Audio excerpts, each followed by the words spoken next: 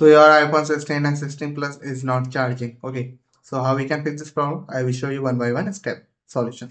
First of all, we have to check your charger, cable and adapter. Okay.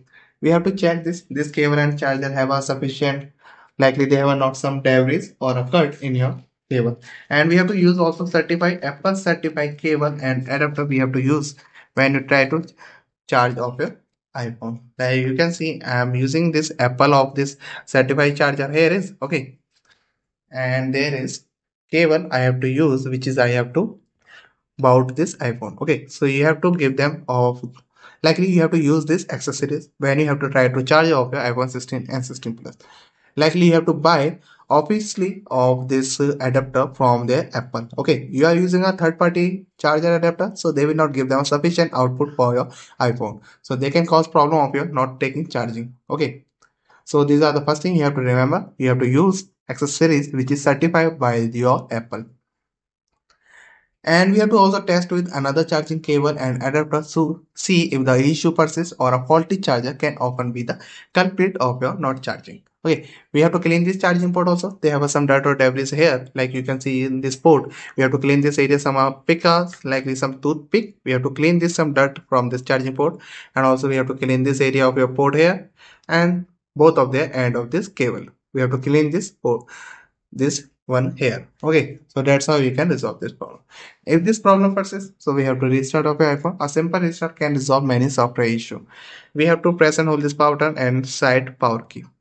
Okay, so here we have to drag this light to power off, and now wait for this to device to completely turn off. After a few seconds, we have to turn on your device and now put them in a charger to see problem has been resolved or not. If not, we have to change your power source.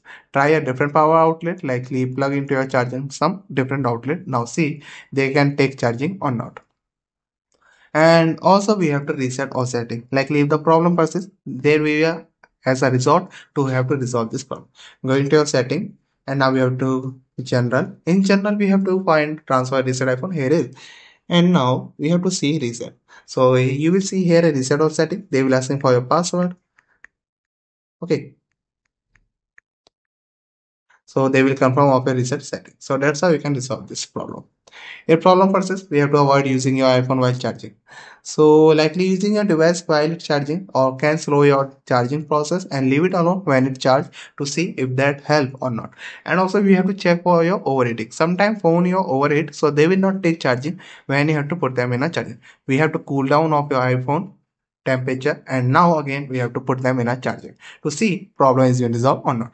If not, we have to as a last resort contact Apple support or a visit Apple store, because we have a warranty of this new product, so they will come in a Apple care, so they will change this product and give them some necessary of solution to resolve this problem. So thank you.